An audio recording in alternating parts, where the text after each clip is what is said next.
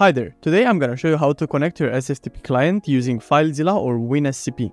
First, navigate to panel.rocketnode.net and select the server you want to connect to. It doesn't matter if your server is turned on and off. Now go to Settings, and here you're gonna see SFTP details. In case you have WinSCP downloaded already, and the link is gonna be down in the description, all that you have to do is press on the Launch SFTP, open, and it's this easy. Now, just put your password, which is gonna be your panel password. You just copy it from somewhere, put it in, and there you go. It's this easy connecting to your SFTP with just the button when using WinSCP. In case you want to transfer a file, let's say I want to transfer this document, you just drag it on the other side, press OK, and there you go. It says transfer confirmed. It's this easy. Now let me show you how to use FileZilla. In order to connect using FileZilla, it's really easy. First, you have to open the program. After doing so, navigate to Settings.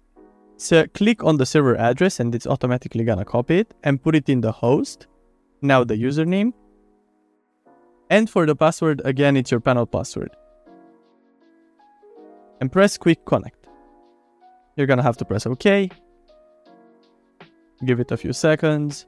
And there you go. Again, you're connected. Let's say that now I want to delete this document from here. I just select it and delete. You see, guys, it's this easy. This is it for today. In case you enjoyed this video, make sure to subscribe to our channel, drop a comment and a like. See you in the next one.